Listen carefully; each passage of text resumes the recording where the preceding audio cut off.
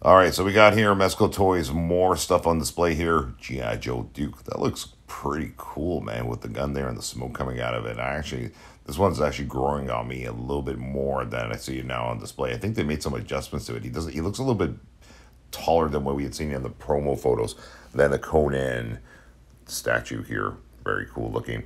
Wish they had done a little bit of a close-up on it, but yeah, it looks pretty cool as well. Not bad, not bad. I think a lot of people bought this one. Conan's become very trending lately. Then this one here, who I call him Skeletor, it's basically Skeletor. This guy's Duck Nocturnal, but really cool looking figure as well too. Very vibrant, cool pose there, cool attire. Everything about that figure looks cool. I might pick that one up actually. Then of course we're going to repeat ourselves here, just in case you missed it earlier on. Beetlejuice action figure. This one I think I'm going to grab. I like the look of this one. This one's better than the NECA one, let's be honest here, right? So it's a Mezco. So definitely going to be going with that one. Hopefully the clothing doesn't ripple too much on him. And then, of course, the Golden Age Robin. Looks good, man. I like the look of this Robin. It's very vibrant in colors. Look at that. That looks fantastic.